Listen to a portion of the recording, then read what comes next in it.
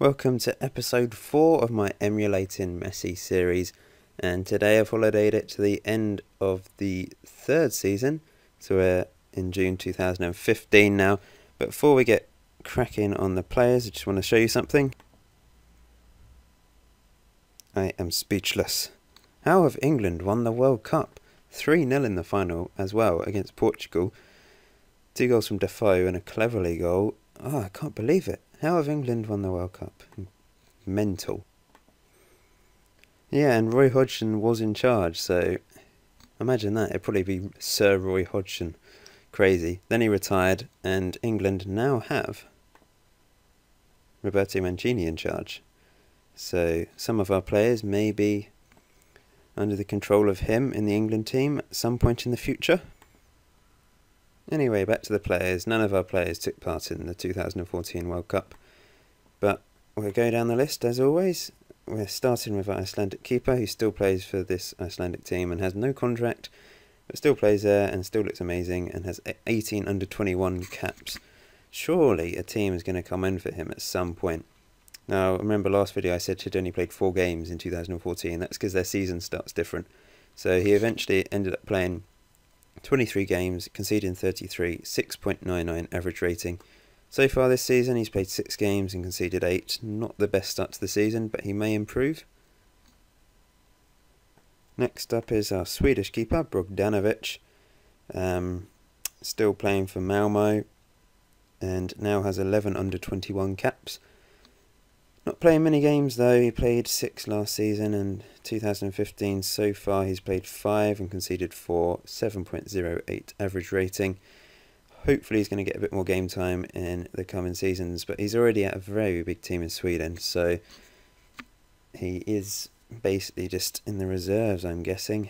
Yeah, playing some reserve games. Not many though.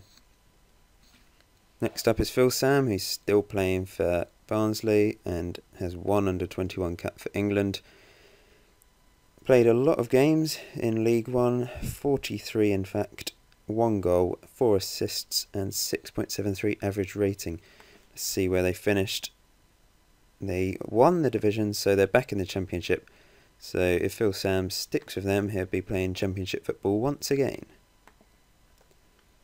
Dionis Emini, our Albanian right back, who has the most caps for his country out of anyone so far, 17 already, age 19 now, and has moved from Hajduk to AC Ajaccio in Ligue 1 in France, and has played 34 games last season, 1 assist, 6.66 average rating, not the best, but playing a lot of games for Albania too, and is improving. Harry Croft, still at Burnley, has 9 under 21 caps for England, coming along nicely. Looks to be improving. Obviously I can't really remember what his attributes were like last season, but he's playing a lot of games. 43 last season, 10 assists, very impressive from him, and 6.58 average rating, not great though.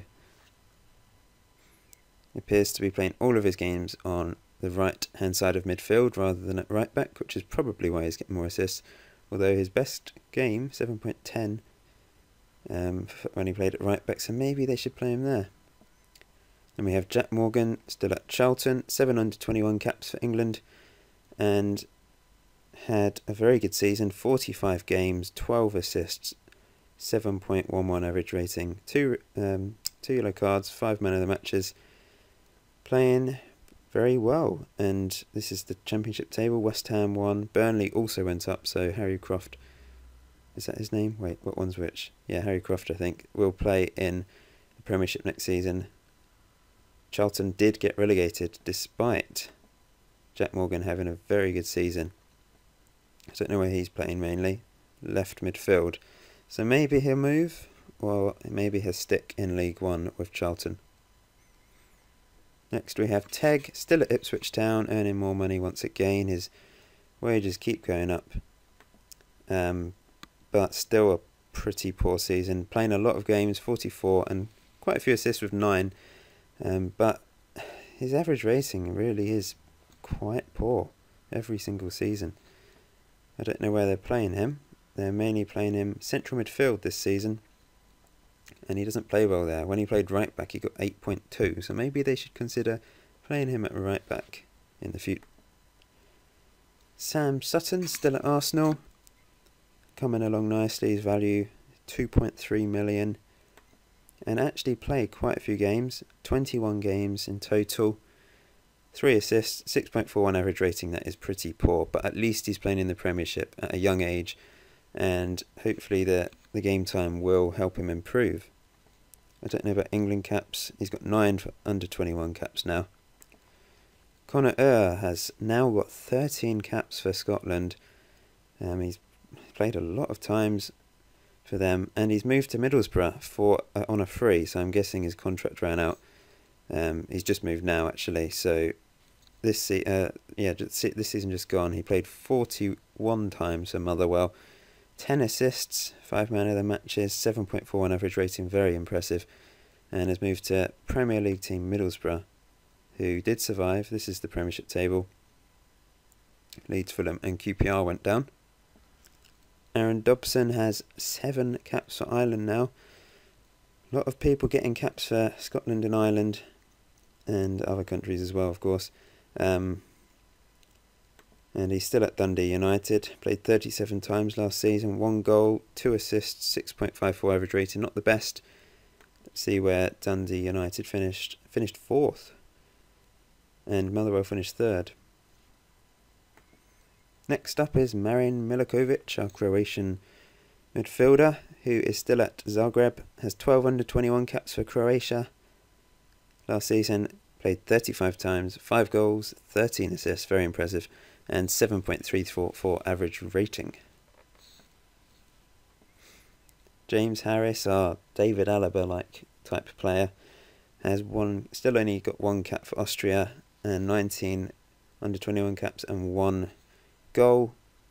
But he has gone on loan to AZ in Holland from Bayern Munich, who still own him. But he played a lot of games for in the Dutch league. 26 games, 1 goal, 2 assists, and 7.28 average rating. But the thing is, with him being Austrian and also a left back, although maybe he's playing left midfield more. Oh, it doesn't say. But yeah, the problem is obviously David Alaba, who's at Man United on this game, so he may have to play in a different position or just wait. They might end up with 2 very good left-sided midfielders / left back at some point. James Spence is still at Ipswich, earning 10k a week, and he really is playing very well. 49 games, 2 goals, 10 assists, 11 man of the matches, a lot of yellows though, but 7.43 average rating. He's been probably the most consistent out of the Championship players by quite a long way. Every single season playing very well on the right hand side. He's playing right back, so he's actually playing there instead of Tom, and also right midfield, but I would say they should probably play him a bit further up, if I'm honest, because of his attacking attributes. It's just strange how he's not getting in the under-21 team when he's been the best player. He's really highly sought after, and value-wise, 4.2 million, one of the highest out of these players, if not the highest. Next up is Daniel Hubner, our Polish midfielder, 9 under 21 caps for Poland, and still playing for Slask. Played a lot more games this season, 38, 1 goal, 2 man of the matches, 1 assist, and a 6.81 average rating. Can't tell if his attributes are going up, but I'm guessing they are gradually. Next we have Ryan Leahy, the Irishman who plays for St Mirren, has 14 under 21 caps for Ireland, and this season played 31 games for St Mirren, 1 assist and a 6.7 average rating, pretty average, but we'll have to see if he develops in any way. Then there's me, who still plays for Rangers, still got no caps for England, probably because I'm playing at a lower level than most people. Obviously now in the first division of Scotland, and once again won the table by quite a bit of a distance, quite comfortably, and I played pretty well as usual. 31 games, a few less this time, 9 goals, 3 assists and 7.4 average rating. It's pretty much stayed the same the whole way through, average rating wise, But I'll be in the Scottish Premier next season, unless I leave, of course, and we'll have to see how I cope at the top level in Scotland. And we have David Riley, who has 2 caps for Scotland and is still at Chelsea. Played 6 games in the end this season, not many, but played quite a few non-competitive games. Very poor average rating of 6.33, but I guess he just has to hope that the Chelsea coaching staff help him improve and become a better player. Our Singaporean Joburg Chan has now got 9 caps for Singapore and is still at DPMM in Singapore. And last season, in the end, played 27 games, 3 goals, 8 assists, 6.96 average rating. And so far this season, 13 games, 2 goals and a 6.88 average rating. Heibo Wang has now got more caps for South Korea, 8 in total. Coming along nicely at Seoul. He actually stayed at a club for more than 1 season. And last season, in the end, played 38 games, 2 goals, 8 assists, 6.94 average rating, played very well. And so far this season, 21 games, 1 goal, 4 assists, 6.83 average rating. That seems to be improving, and well, we'll just have to wait and see if he decides to move to a big team in Europe at some point. Berzanovic has played more games for Montenegro now. He's played 7 in total, and he's still at Inter Zabresic. He's played 37 games this season, a lot more than last season. 5 goals, 2 assists, 7.11 average rating. Coming along nicely. Nearly at the end, 4 more to go. We've got Matt Anderson, the Slovakian, 19 under-21 appearances and 3 goals. And he's still at Salzburg. Didn't play many games though. In the end, last season he played 17. This season he played 8. Don't know if their season's finished yet. Yes, I think so. They finished 2nd in the end. Work the Space, our giant Indian, has now scored 4 times for India in 10 caps and is actually moving to Hoffenheim soon, so that's a big move for him from Partizan, already playing for a decent team to be fair. Played 25 times, 8 goals, 4 assists and a 7.01 average rating. Done pretty well. In Serbia he has helped them to, well, look at that domination from Partizan really over the years. Then we have Zach Edwards, the striker that hasn't been able to score, but is that about to change? We shall find out in a second. He's managed to get 2 under-21 caps for England and has indeed improved. 15 goals in League One, well, 10 goals in League One plus 5 cup games. So, yeah, much improvement from him, and he'll be playing in the Championship again next season as Barnsley got promoted. 6.97 average rating. He's improving, which is good to see. And lastly, Sheridan Sparks, who has now scored twice for the under-21s in 11 games. But still strange how Derby aren't really using him much. He played 12 times this season, 1 goal, 6.66 average rating. I don't know why they're not playing him. I think it would be really beneficial to them if they did play him, because he looks really good. So there we go. Our top valued player is James Spence, 4.2 million, then James Harris, David Riley. So there's a few players over the 1 million mark now. Contract-wise, James Harris is earning the most, and then it's James Spence. Surely someone's going to come in for him because he's really playing very well for Ipswich. Average rating-wise, it was James Spence top, then it was me. Goals-wise, Zach Edwards, then me, and appearances-wise, James Spence. He's had the best season out of anyone. Really has destroyed everyone. International-wise, you can see Dennis Emini is top, and it's kind of and Work the Space. The only person to have scored a full international goal is Work the Space. Youth appearances, Matt Anderson's at the top there of lots, and goals-wise, it's Work the Space again. So, how many people? Most people have youth caps. There's only 4 of us that don't, including me.